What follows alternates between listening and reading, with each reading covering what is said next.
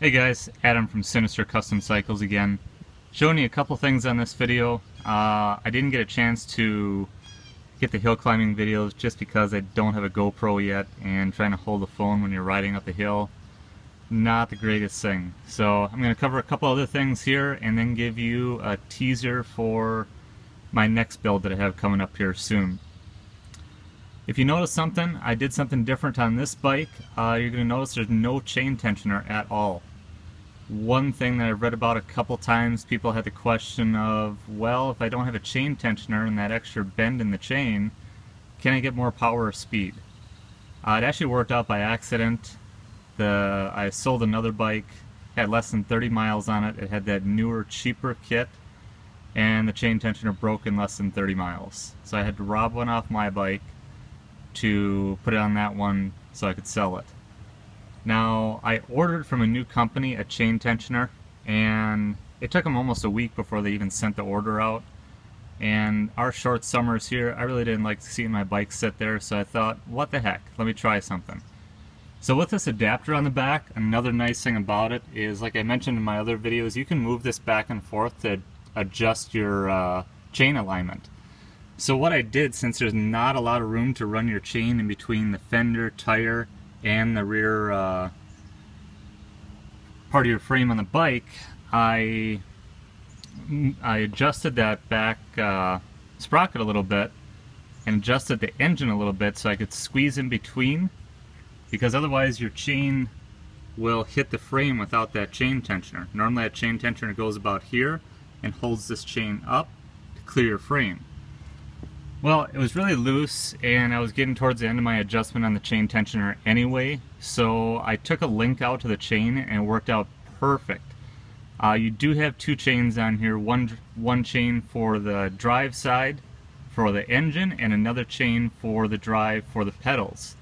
To try and get both chains to have tension at the same time with no tensioner, very rare.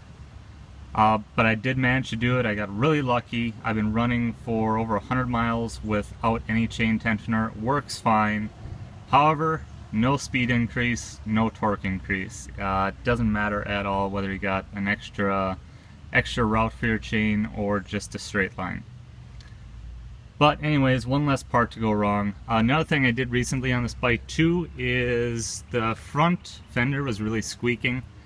A lot of the brackets on here, they were just, that vibration was just loosening everything up. So you actually see I didn't cut it off yet on purpose, just to show you. I put rubber in between the bracket and the actual fender on both brackets here. I also put rubber in between the bracket here, and that quieted everything down 100%. So no rattles now, it's much better. And I am at, let's see here, I know I did my 1,000-mile review not too long ago. I'm actually at 1,131 miles on this thing. Still running great, absolutely love it. However, I'm selling it. I put it on Craigslist less than a week ago, getting $425 for it, and the guy should be picking it up tomorrow. I was going to keep it. It was my first build. I love it. Just going to keep it because it's kind of special. I mean, my first build turned out great. It runs great. I just want to see how many miles I could get on it. But once I get my next build going, I'm not really going to use this one anymore, so I might as well get some money back out of it and put it towards my next one. That's about it for this one.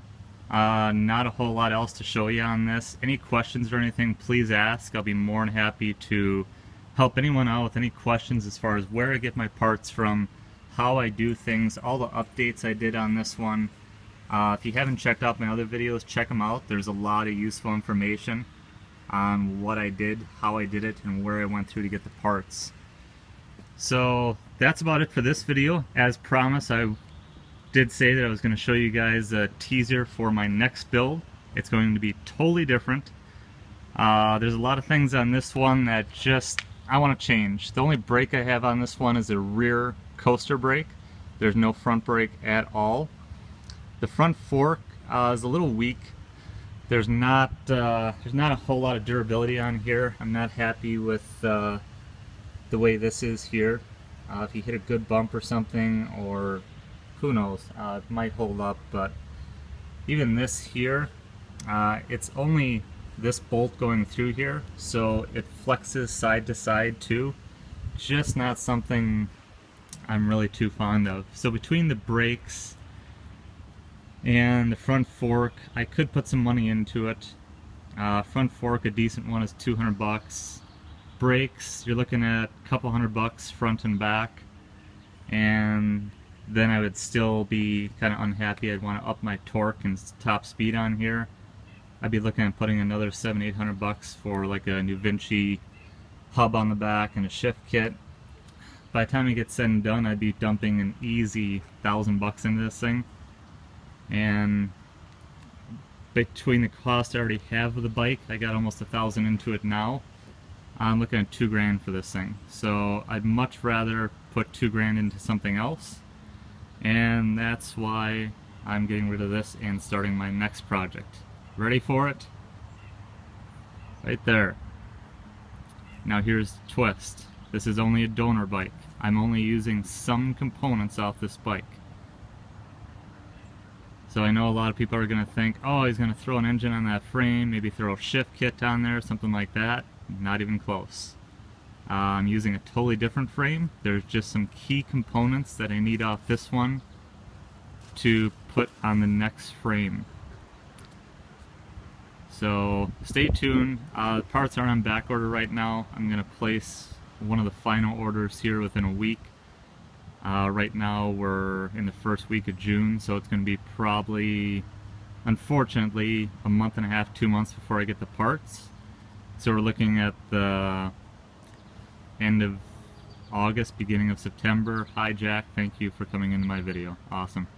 End of August, beginning of September, before I get all the parts and I can start putting things together. Once I start getting the parts through and putting things together, I will put more videos on here and show you guys step by step what I'm building. It's going to be totally different. It's going to be very unique. It's going to be fast. It's going to have a lot of torque and still street legal and still have pedals on it. So stay tuned. Questions, comments, please subscribe.